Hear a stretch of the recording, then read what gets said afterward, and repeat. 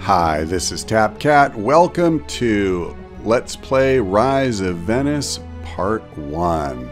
This is a brand new game that just released on Steam today. We are, of course, going to start a new game. And before I do that, let me just show you the options. They're all on the vanilla. So let's go ahead and fire this bad boy up. And I'm going to leave all of this as it is. When I push this button, there's a rather long cutscene that's going to start. You can either watch, or I'll have a link that will take you to the beginning of gameplay. It is the year 1455. Venice. They call it the Golden City of Commerce, of beauty, of culture and carnivals, but also the city of greed and intrigue. A cauldron in which only the strongest and brightest can attain true prosperity. These are troubled times. The wars between Venice and the other Italian city-states, especially Genoa, ended just a few short months ago. The victorious Venetians forced a costly peace treaty upon their enemies, but there is no doubt that Genoa will remain an eternal rival in the Mediterranean. The enemy city-state will use every means at their disposal to gain an advantage over Venice. And as if that were not enough, danger also threatens from within the city walls. The intrigues of the nobility and the rich and powerful threaten to destroy the city from within. In the east, the mighty Ottoman Empire stretches its fingers out towards the last vestiges of the Roman Empire. Venice's major trading partner, Constantinople, fears the approach of war. Moreover, the pirates of the Mediterranean have lately grown from a small annoyance into a huge problem. Rumors abound that there could be a connection between the Ottomans and the pirates, but no one knows anything for sure. On this day, however, neither the far-off war nor the intrigues in Venice interest the hero of our story. Young Giacomo di Narni sits beside his grandfather's deathbed. Erasmo, the famous mercenary leader whose cunning battle plans earned him the nickname the Leopard, is about to begin his final journey, and has therefore sent for his grandson. In a low voice, the old man talks about his life and his dream. As a young soldier, he accompanied merchant ships and visited distant cities. There were silk and spices in abundance, and with a little luck and skill at trading, these goods could be sold for a huge profit in Venice. Over the years, Erasmo saw the fame and wealth the merchant profession had to offer. A skillful businessman soon reached a pleasant level of prosperity, followed by wealth and the corresponding reputation. Erasmo remembered towns that were founded by merchants and grew to become magnificent cities. He had always wanted to leave the tough mercenary life behind and become a successful businessman of standing and dignity instead. His last wish, his grandson Giacomo should abandon his planned mercenary career to follow the path of a trader and so bring his family the social advancement Erasmo had always wanted to give them. Giacomo, who loves his grandfather more than anything in the world, immediately agrees, even if he, at that moment, certainly has no idea of the adventures that await him on his journey. Yet his grandfather urges caution. Some families are corrupt, thinking only of their own advantage. The worst among them are like insidious snakes, whose intrigues spread hatred and fear throughout Venice to help them advance their own goals. In their greed for power and influence, they do not shy from sabotage and even murder. As Erasmo closes his eyes for the last time, Giacomo sadly takes his farewell. Yet his grandfather's last wish has burned itself into his soul. He wants to become a wealthy merchant, like those his grandfather had told him about. Wealth, social advancement, a noble title, a magnificent palace, marriage into a prestigious family, and maybe even a seat on the Council of 10. Ends certainly worth taking a risk for.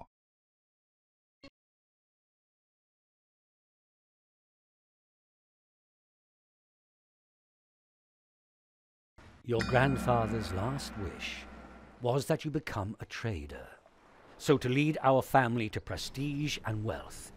I will support you as best I can.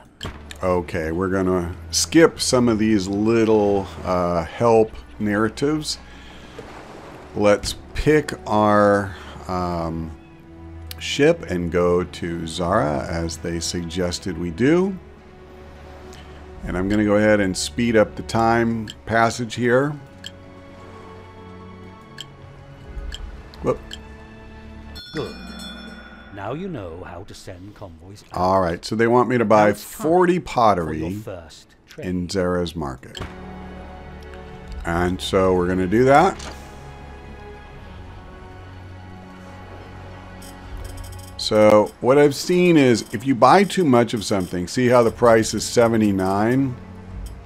But if I keep going, it gets way out of control. Now we'll go ahead and buy 50 because I'm going to kind of go beyond the mandate they've given me. I want our cargo hold to be pretty much as full as I can get it every time we're going out on the water. So now we're going to come back here where there's a wood shortage. Hopefully we're going to make some good money off that trade. All right, we're speeding along.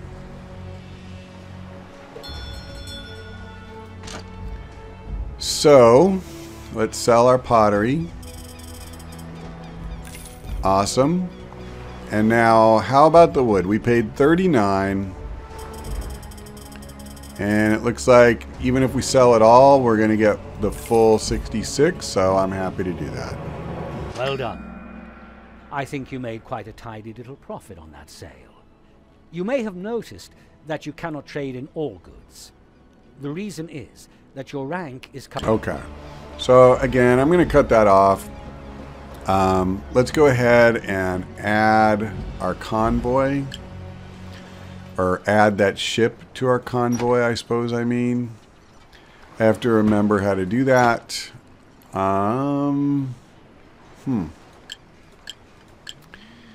think it's here. Or maybe it's not. I logged on for a minute. And, okay, we have to... Oh, that's right, that's right. We go to Harbor Master on this menu. And then we just select that. You can enlarge a convoy as much as you want by adding more ships. But now, I have another mission for you.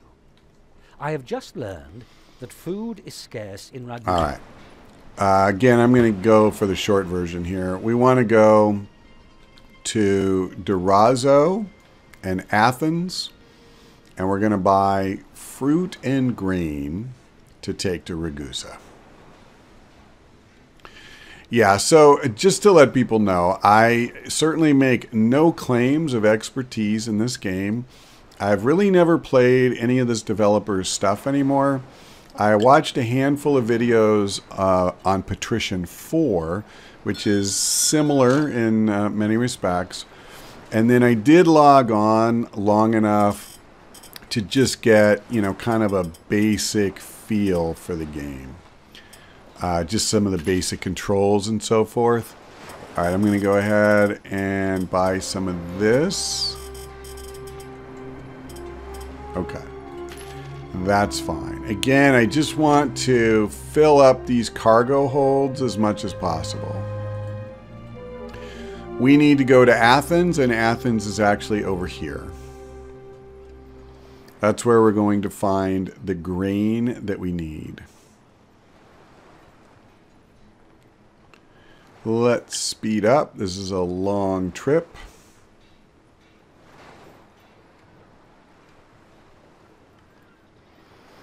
Yeah, so most of the quests that we're given, or whatever you want to call it, I certainly will not know what's waiting for us where. This just happens to be a case where I poked around a little bit for this tutorial and saw that. Oh, I didn't go into the actual city. Let's fix that. And we have to wait for the bell. Like that. Wait, did I... Oh, that's right. So before we're allowed to trade, we have to buy a license. And so we're going to pay 1,600 gold. Awesome. Thank you guys for taking my gold. It looks like I can only buy... yeah, that's fine. I don't want to push the price up that high because what I'm noticing is there isn't that huge of a spread. Unfortunately, not just for the good. All right, we're going to go ahead and buy... The Council of Venice mock us. Okay. Still, I guess I we can't can be stop happy that. that not everyone on the council thinks that way. I went ahead and bought some wine there. And again, I just am trying to fill up the cargo holds. I mean, we still are half empty. So it's kind of funny they give you that frigate right at the start because it doesn't seem like you really need a frigate. When the tutorial is over, it seems to me like what we'd probably want to do is simply break up the convoy and have these ships on different routes. Although, that said, it may not be safe to do that because of pirates. I don't know. Okay, let's see what we can do here. Grain, we paid 40. We're going to try to sell all of it for 66. It looks like we can. Fruit, we paid 60. Let's see if the price stays at 100. It did. That's awesome. We paid 120 for this wine, and we got all of that. Well then, supplying Ragusa has certainly improved your standing with the council. All right, so I'm going to cut this short as well. They are asking us to advance to the rank of wholesaler. Now, in order to do that, if we check here, you can see I need to get another 2,000 gold. So... again, I'm just going to look and see what items they seem like they have a bigger supply of. And I'm going to buy as much as I can, you know, while keeping it at that rock bottom price. Let me just check the wood really quick. Yeah, okay. They're kind of played out as far as the wood goes now. I guess it was Zara before that had wood. So, wow, the city's on fire. That's kind of cool. You can see the little forest fire out there. It's less cool at the actual buildings. Oh, brother, you hear that? You can actually hear the fire. Okay. Give me the ding. Oh, brother, they need grain here, too. Okay, looks like we can sell this here at a decent profit. And I could buy wood and take it over there. Do I need to for advancement? Oh, look at that. I'm 300 short. Well, I probably would do it anyway because, seriously, why would you want to make less money when you can make more money? Alright, that's fine. We won't get greedy. And I'm not going to buy that other one because I don't want to run the risk. If I can't sell it at a profit over here, I don't want to screw up my ability to get this advancement.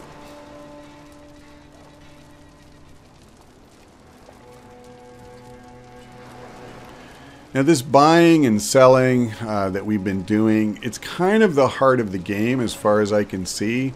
It's going to get a lot more complicated. You can build, you know, production facilities to make more complex goods. Like I believe these metal goods are probably, you know, made, and ropes and stuff like that. But right now we're just going to be trading in these items that we can simply buy and sell. Wow, so they're not really as short on wood anymore, and I'm not happy about that. Let me see. I probably won't qualify though, right? Okay, I do. So I'm going to hold on to the other wood and sell it somewhere where it's in shorter supply. Now, trying to remember how to do this. Yeah. So what we want to do, since we meet all the requirements for wholesaler, we're going to go see the Senate and advancement. And yep, requirements are 0 across the board. So we're going to try to put this to a vote.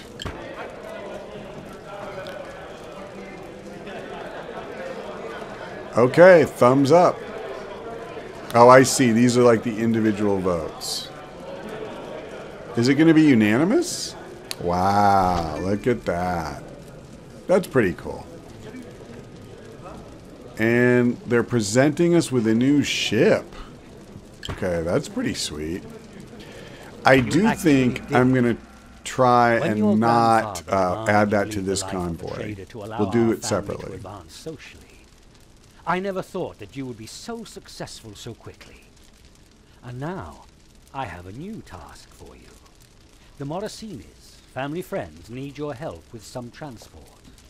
Okay, so we're supposed to meet this guy at City Hall. Let's go to City Hall. How's this going to work? Mission? It's good to see you, because we have a problem. Okay, when you're ready, I will have several packages delivered to your convoy. You should deliver them to Rome as quickly as possible. Okay. Huh. Interesting. Okay. Well, I mean, I don't really know what all that means.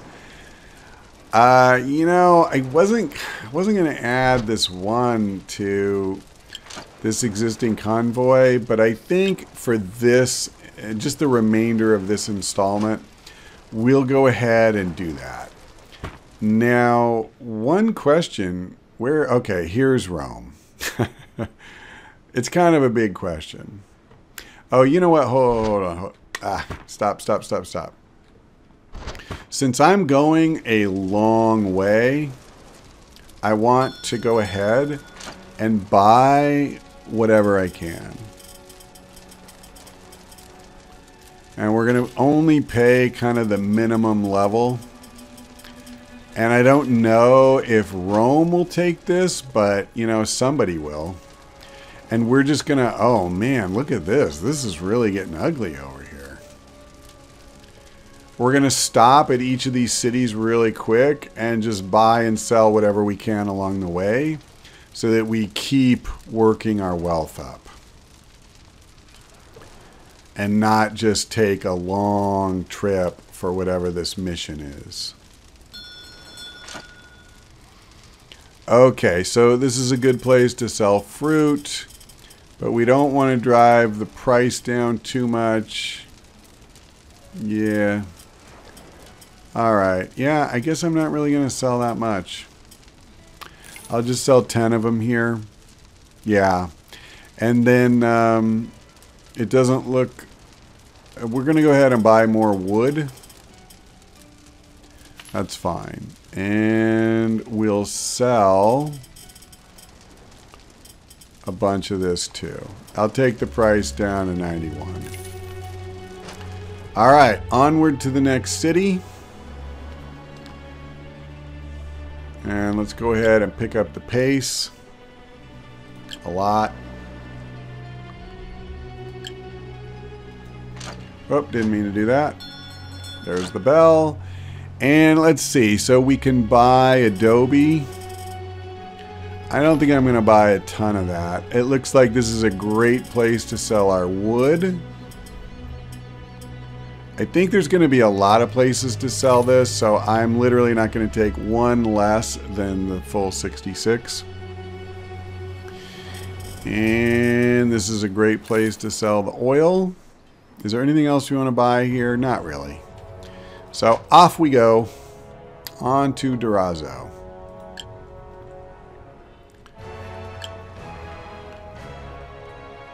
Okay, you see, they're short on wood as well. That's what I was saying. You don't really, for one like that, there's no point taking less. Why? We can just go like one more notch. And, you know, we're good to go. So this would actually, I could buy more fruit, I'll buy a little bit more. I don't think I want to like corner the market. Let's buy 40. Oh, whoops. All right. I meant I meant to get up to a total of 100. That's okay. Let's move on. I think I'll skip Athens. We'll just start heading over here. In fact, I'll just go to Rome. Now, I'm guessing I'm going to have to buy a permit for there as well. Very nice. The Morosinis arranged a trading license for Rome. Oh, cool. You can now buy and sell goods at will there. Usually, you have to buy those licenses from the city's market overseas. All right. They want us to acquire licenses now, from any two allow trading more cities. trading licenses from whichever cities you wish. That's fine. I'm not going to do that right now. Let's go to the market here and see what we can sell. Looks like we can sell... Yeah, I think we can sell all of our fruit. 95 is still a good price. Although, if I keep a little bit of it... I mean, I only have 16 left, so that's not bad. Let's see. That's interesting. By breaking it up, it seems like I got a better price. Alright. We'll do that. And this is not a good place to sell that. So we'll go ahead and buy wine, but apparently not a ton of it. You know, that's actually, it's kind of realistic if you think about it, because, you know, at least decent wine, it's not like it's produced in massive, massive quantities. All right, at least compared to something like grain. Now, we need to figure out what are the other two cities that, you know, we would go to. It seems to me if Genoa is our enemy, Naples would kind of be on a trade route. If we were coming down this way and heading to Rome, Naples would be a natural stop.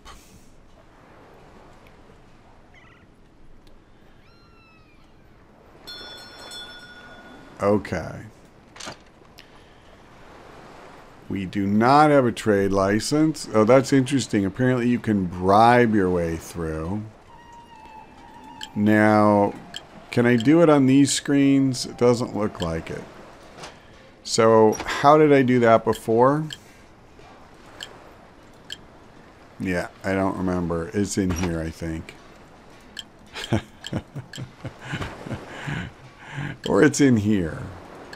Or it's not. Alright. I'll tell you what. We actually should wrap up this installment now.